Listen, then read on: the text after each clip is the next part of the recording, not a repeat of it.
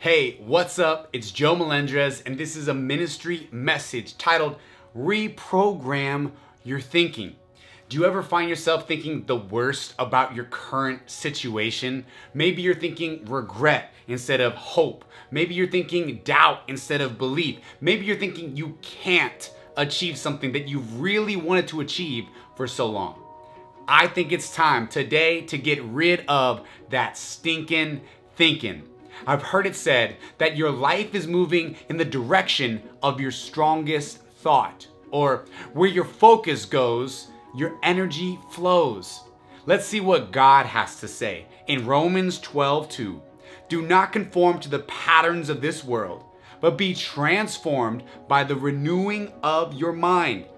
Then you will be able to test and approve what God's will is, His good, pleasing, and perfect will.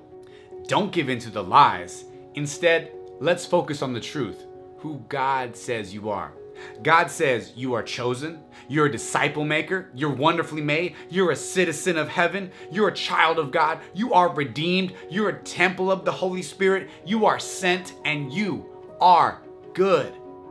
So if you find yourself starting today thinking negative thoughts, remember who God says you are. Invite Him to renew your mind so that you will be able to have clarity on what His perfect will is for your life. Would you pray with me? Lord Jesus, we ask that you renew our minds right now.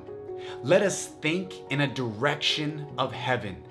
We love you and we thank you for meeting us where we are.